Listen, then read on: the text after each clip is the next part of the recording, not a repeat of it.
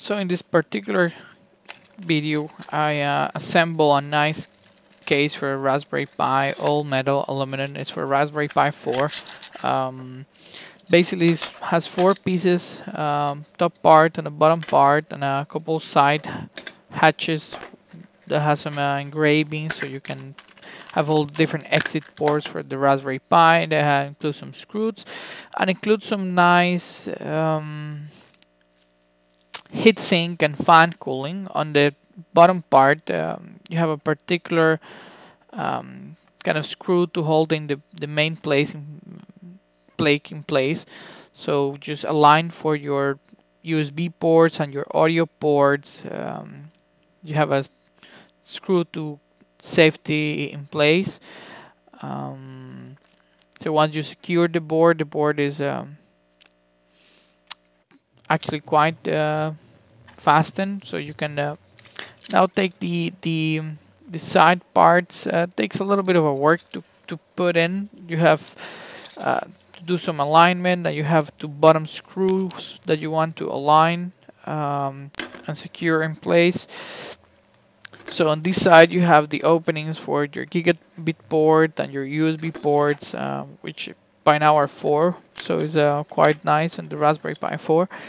And on the opposite side you have a nice plate with an opening for your SD card, so you can change your SD card with the case on, which is also nice. But I found it a bit tricky, so you can have your SD card sliding in and you might need to open the case again, so watch out for that. Now you have some thermal paste that you might want to cut to keep your Raspberry Pi from overcooling. This one is very powerful. It has 4 cores, so it's actually quite interesting. Once you get to 80 degrees, you can have some throttling, so you want to make the most out of the performance. You want to have some either passive heatsink or some active heatsink. I went for this case that had some nice fans, so you can just put your thermal paste, put it on top of your main board, and you have on the GPIO pins port 2 and 3 that are 5 volts. Just get some schematic, connect it on the 5 bolt, put in the top lid, screw it in place. You have 4 nice screws to secure it. The construction is very nice, very sturdy, aluminum.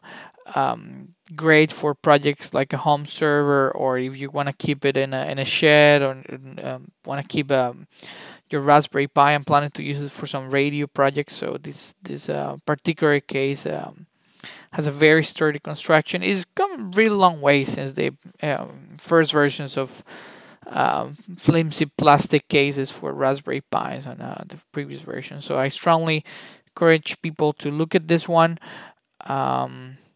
I really liked it. It's relatively easy to assemble. It gives a very sturdy feeling for your Raspberry Pi.